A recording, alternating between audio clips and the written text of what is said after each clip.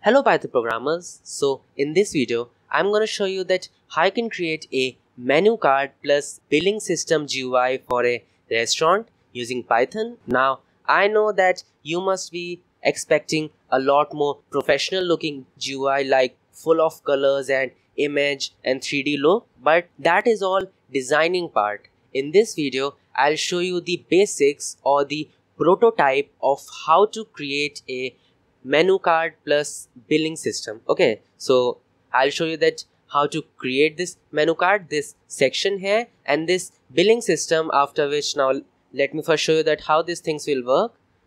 So let's say I have bought these items, and when I click on bill, the final bill is printed here. Now there are many possibilities to this project, like you can customize this GUI, change the color, and add some images here, make this button a lot more funky, and create a PDF bill with all these items inside. You can all do that, but that's the customizing part.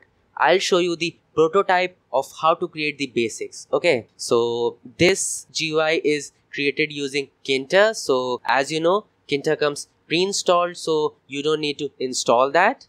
Now let's quickly jump to our editor to write our code.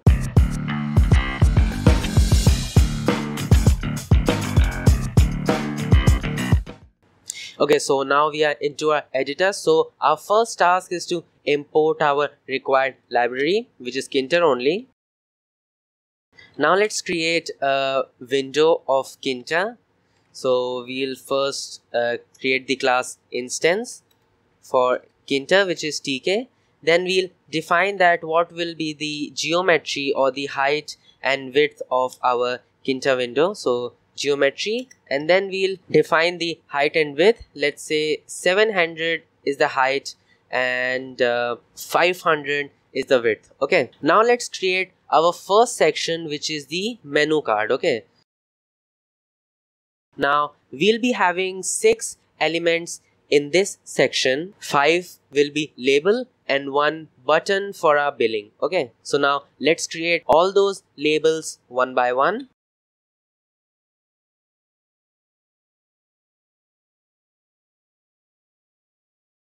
Okay, so we have created our first label. Let me take some time to explain you that what are the parameters inside. First of all, this label function, these are the parameters inside. First is the window, the GUI variable. Second is the text that this label will display.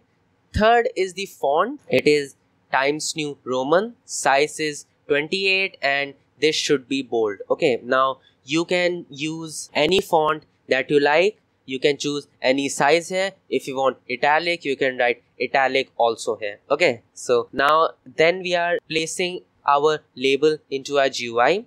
It will be placed at x-axis at 550 and y-axis at 70 unit. Okay, so just imagine your GUI as a big matrix. So at the 550th unit of x-axis and at the 70th unit of y-axis, this label will be placed. Let me show you what I mean. So first let me close the main loop. So this will be window dot main loop. I'm taking time here because I'll just copy paste this label for the remaining labels. Okay, so let's save this and run this, and there you can see menu is displayed at the far most corner. Okay, now let's add our all the labels or all the items that we want to be displayed on a menu card. So I'll just copy this. Just a second, let me copy this.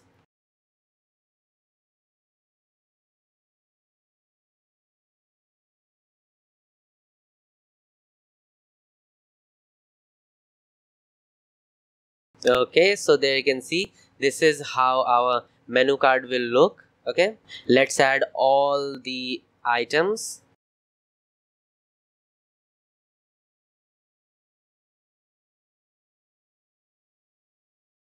Okay, so there you can see perfectly aligned items here. Now let's add our billing section and the heading of our, or the title of our GUI, which was Harshita Dhaba. Okay.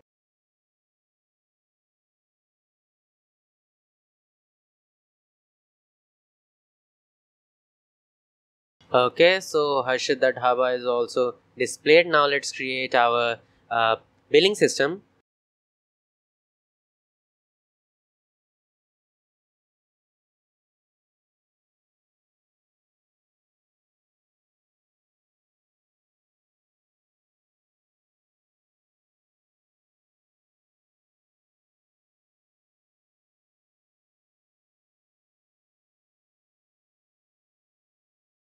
Okay, so now let me explain you what I have done. So we want one label representing the item's name, and then the entry widget where we'll write the actual quantity that the user has bought. So this E1 is the variable, then the entry function, the window is our GUI class variable name, and then E1, this entry is placed just below this label. So at the x-axis of 20 and at the y-axis just below. You know this, right? This is y-axis and this is x-axis. Okay, so just below our label. Okay. So now let's do this same for all our items. Now you don't worry, because after writing this program, I'll explain you each label, that how they are placed at their respective place. Okay.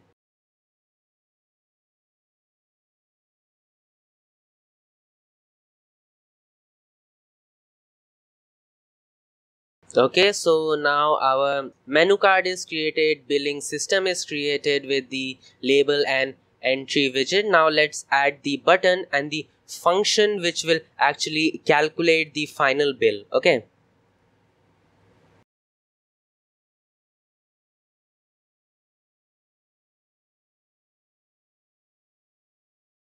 Okay, so this is throwing an error because we haven't yet created our calculate function which will ultimately calculate the final bill. So let's create that function. So def calculate, I guess this is what the name of the function was. So calculate, and then we'll just print nothing so that we can run our program. Okay, so there you can see, perfect. This is our not that beautiful looking, still perfectly working GUI.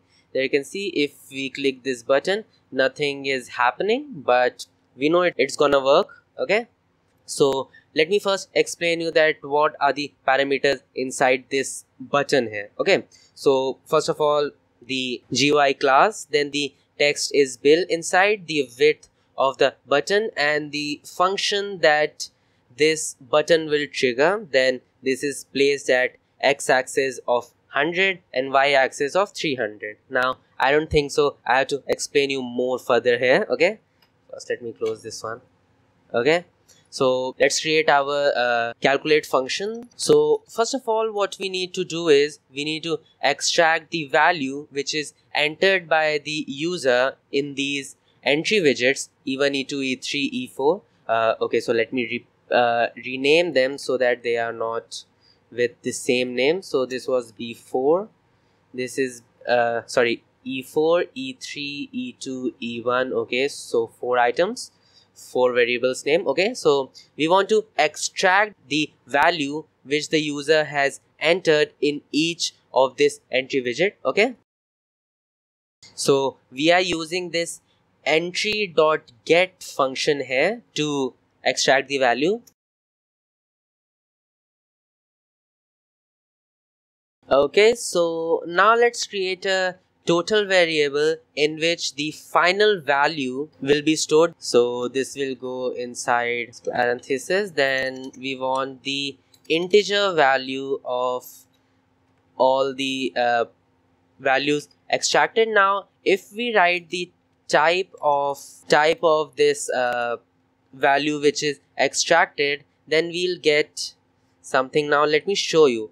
I won't just say, I'll show you that what I am doing, that what is happening here. So we'll check the type of t. Okay, so we'll check the type of t. Now I'll comment this part out so that we won't get any error. I'll comment this part out, and then let's say we enter. Okay, so last one is also samosa. So there you can see this is of the class string, and we know that we can perform mathematical operation on the class integer. So we need to change the class string into class integer, which can be simply done by writing int here. Okay, so the price of aloo ka paratha is I guess 30 rupees. Yeah, 30 rupees, and we'll do the same for all the values here.